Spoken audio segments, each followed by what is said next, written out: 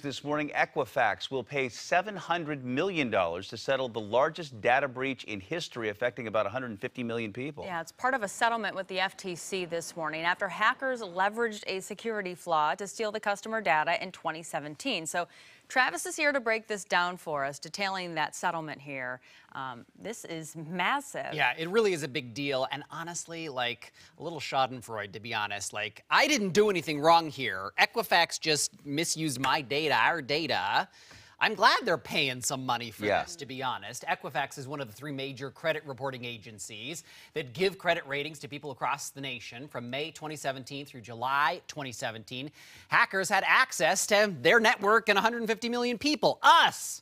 According to the resolution here, Equifax is going to pay about $425 million to those people specifically. And then here in Washington, hackers had access to the personal information for about 3 million of us. According to the state attorney general, Bob Ferguson, Washington's going to get about $3.7 million. And the whole goal here is better enforcement of our data security and privacy laws.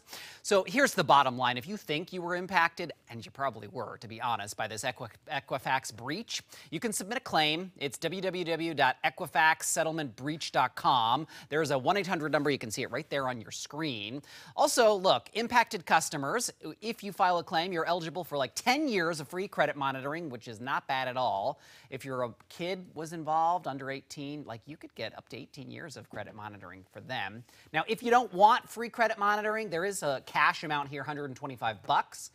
You may also be able to request up to 6 free copies of your Equifax credit report during the next 12 months or so. These conditions all depend on your individual situation, so you kind of got to see, hey, where do I fit into this? What's my story? We put a lot of details on our website, q13fox.com. And that is Equifax